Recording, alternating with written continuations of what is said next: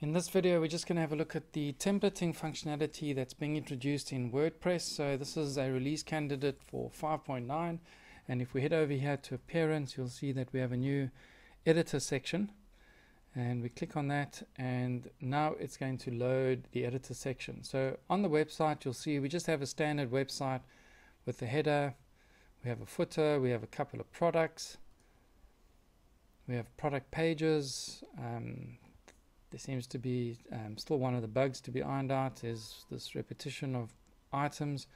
And then you'll see that we have a footer here, the header, but if I head back to the home page, you'll see that the footer is different to that was on the product page. So you can create different footers for different parts of the website as well as headers, so you can customize it to an extent.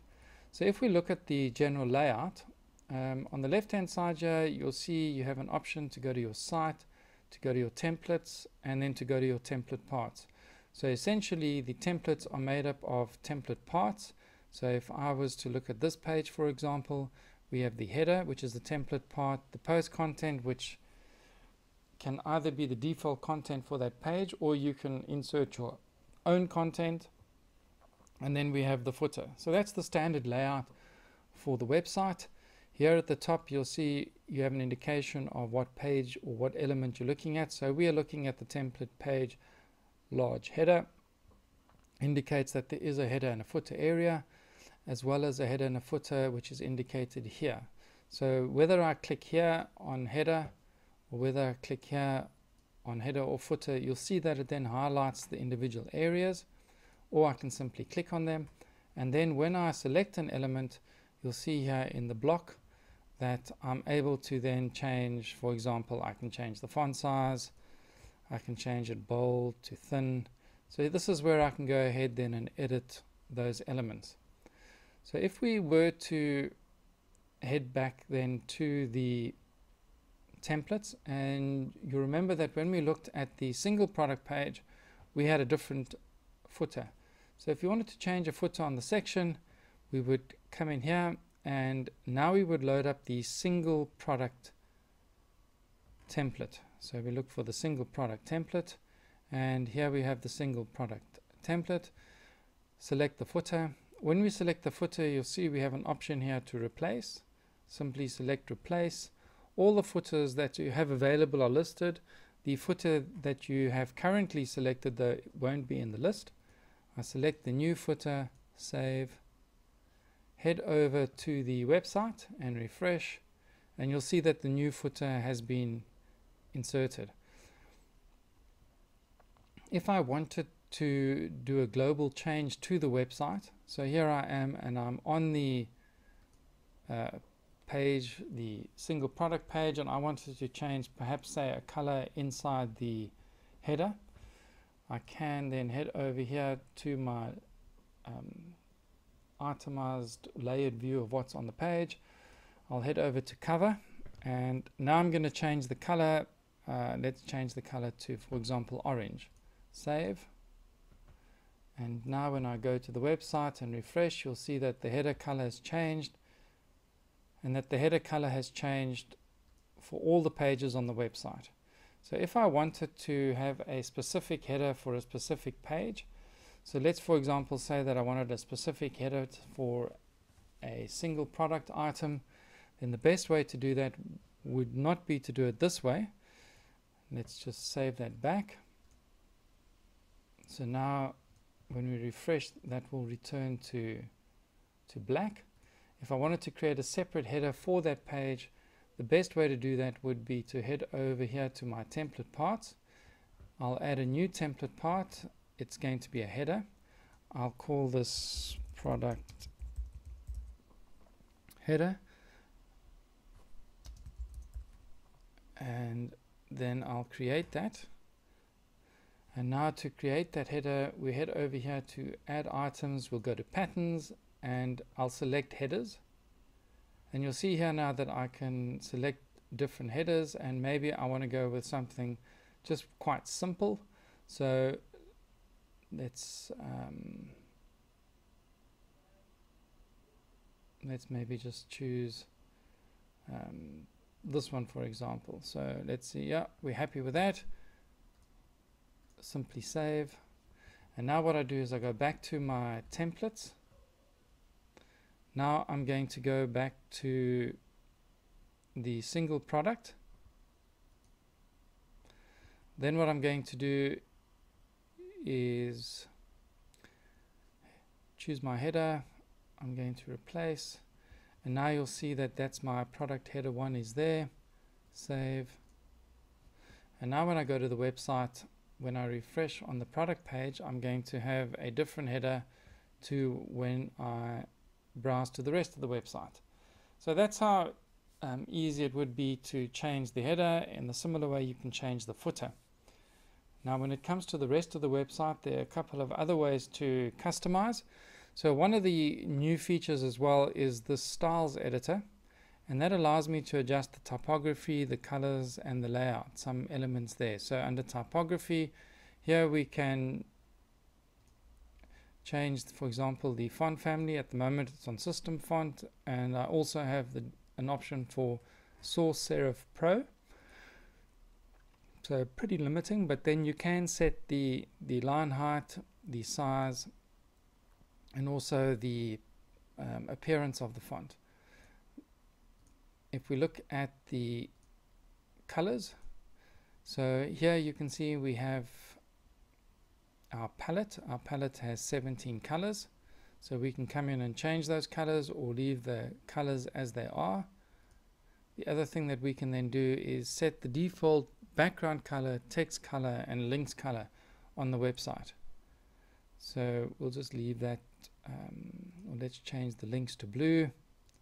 And then what we can also do then is in our palette, you'll see we have an option here then to edit colors. And if I wanted to add a custom color,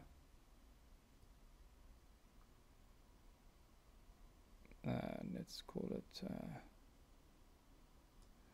and maybe we call that dark red.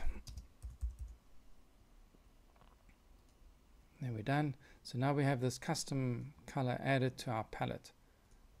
So that will mean that when I'm editing a section, let's remove that. So if I was to edit a section here, I would now have that custom color available to me straight away. So that's how you can then add custom colors, edit the typography a bit, and then also we have some layout options here, and pretty much the only one is padding. And if you want to, you could come in and change the default padding, or just leave it on the default of 0. And then you also have the option to reset all. So that's all that's available at the moment. Right. Now let's have a look at some of the other sections. For example, if you wanted to create your own template parts. So here under template parts, I'm going to add a new one. And let's say you wanted to do something for content, then it would be under general, and here maybe you're going to do let's do a product listing, create, and using the elements here I'm going to head over to WooCommerce, and I want to do a product search. And then what I also want to do is add a list. So let's see if I can get a list here. Can't really read that.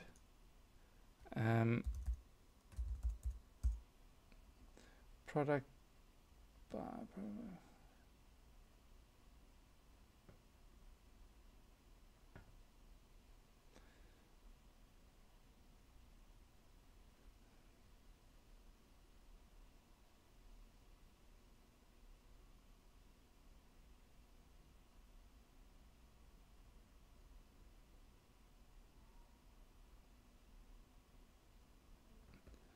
Right, so we add all products. So there we have the all products added.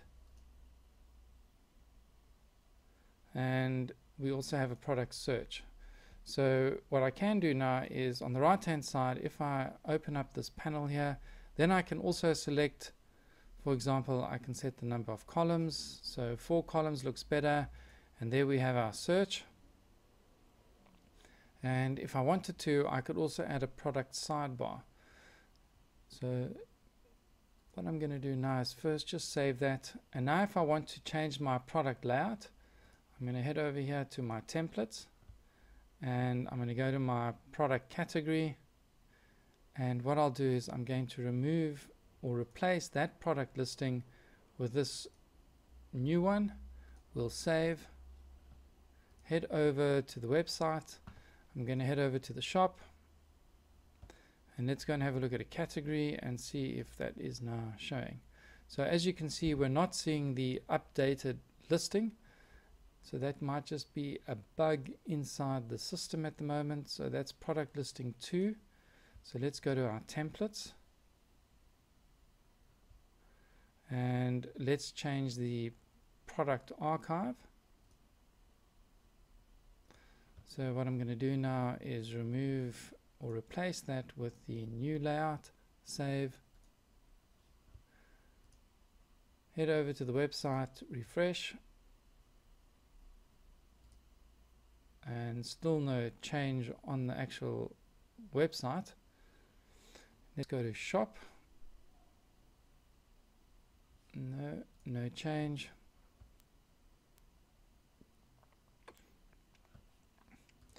And then let's go to the last template that we have available under our products, and that would be the product tag, and we'll replace that as well with the product listing. So that hasn't made a difference, so then I suspect that what we're inheriting here is just a page template. So let me go over to a page, and what I'm going to do now is add, and now I can simply type in template part, and now I choose an existing template part. I'm going to choose that. I'm going to go to my structure view here. These messages coming up here on the left hand side are really irritating because you can't see what you're busy with. So we want it just below the header. We'll paste that in there, save. Now when I refresh the page, there we go. There we can see what that layout looks like. Unfortunately though, I've had to implement that on the page layout because that hasn't worked on the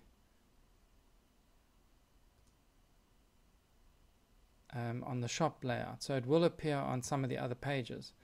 Now that's not necessarily an issue, that can be worked around. So here we have our products, and we can do a search. So let's search for beanie and see if that works. So there we have the search results. Obviously still need to be formatted and set up properly. So that's how we can then create a template part and then implement it and insert it on any page. Unfortunately, at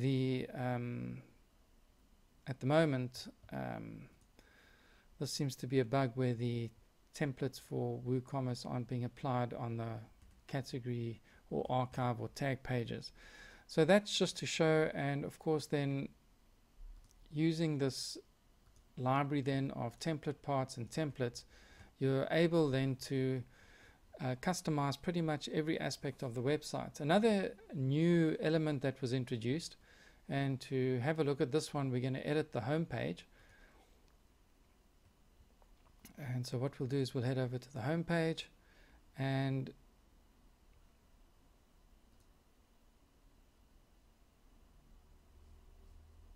here we can just edit. And of course the same query loop can be implemented on the home page, but it can also be implemented into a template. So for your archive page, for example, and here, for example, we can enter the query loop. So here we have the query loop on the page, and what we can do now is choose the layout. So we're going to go with maybe a grid view. So we have 3 across, and the post type here, if I want to, I can stick with a standard post, or I could introduce a product, and then we would have the products, and you'll see they're pulled through to preview. Let's stick to post, The number of columns is 3, newest to oldest. And then what I can do here is also edit the layout. So I'm going to call this up, and now you'll see that what I really want to do is include all of these in a different element. So let's have a look and see if we can pull in a div. No, we can't. So what we can do now is, using this, we can just move this then into the column, the element. Let's take out the excerpt. So we just have the title, the image, and I'm going to move the title then under.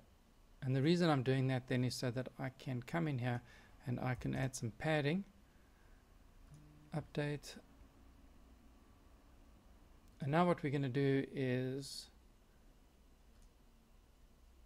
with that done, is we're going to preview the page. And you'll see now that we have the header, we have those products, and then we have the post coming through on the home page. What we can then also do under that query loop is just set the number of columns. At the moment though, you can't limit the number of posts that are displayed. So in this case it has to be all the posts. It can't be a limited number of posts.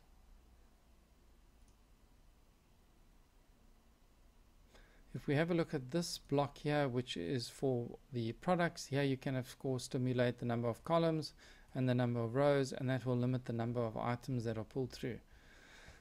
If we head back,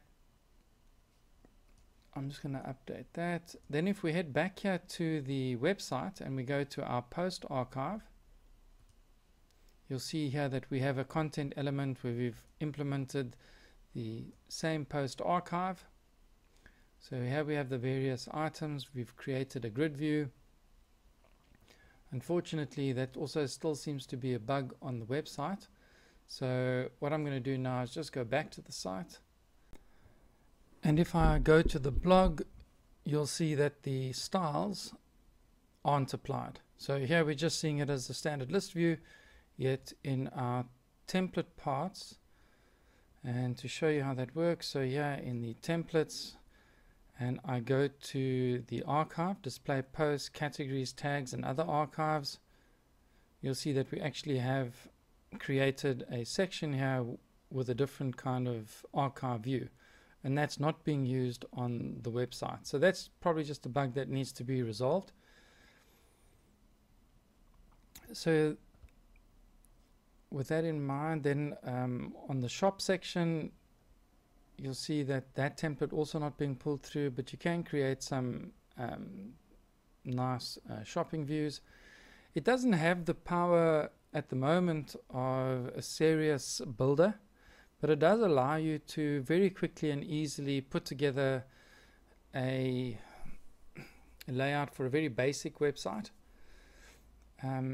But it has a way to go before it'll be a serious contender in the building of sites in the way that most builders work. However, if you are familiar with CSS style sheets, then it won't be too difficult to take a design, for example, and to format this in a better way. Won't be that difficult to do. So if you're quite skilled, you will be able to use this builder and start putting decent looking websites together. And then of course it opens up the war on the competition when it comes to the block builders within WordPress. So that's going to open up another interesting space, because if WordPress is able to generate good looking content templates, then the actual content on the page will then become the next area. And I'm pretty sure that because of the integration of the blocks into the design of the template, it does mean that it's very easy then to integrate your custom block designs into the template for the page. Thank you for watching.